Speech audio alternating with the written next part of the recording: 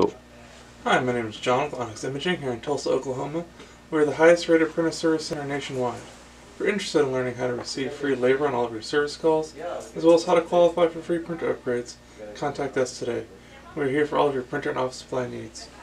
Okay, today we're looking at a Brother HL-3180 printer. The customer's complaining that whenever they scan, that they're getting spots and just little defects on their pages.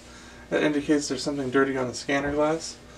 So if you open up the scanner, you see we have our big piece of glass here where we're doing all of our scanning.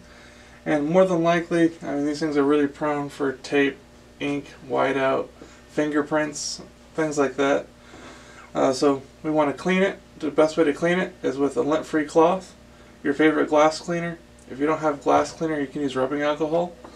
But the big thing is you never want to apply your glass cleaner directly to the glass. You always want to apply it to your cloth. If you apply the cleaner directly to the glass, you run a high risk of the cleaner actually seeping underneath the glass and causing a lot more problems. So please always apply your cleaner directly to your cloth. And then after that, we're just going to wipe off the scanner bed, get it nice and clean. And you're looking for anything that could be causing any of those defects. Anything that's blocking the scanner itself underneath the glass, between the scanner and the page, can give you those little defects. So like any little fingerprints or dirt smudges, ink, tape, anything like that. You just want to make sure it's nice and clean.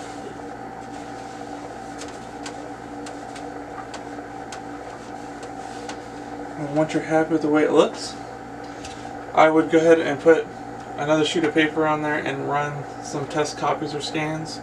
Make sure you're happy with the results. If you're still getting little defects, there's probably just something you're missing. I would go ahead and repeat that process one more time and that should take care of it. Other than that, you should be back up and printing.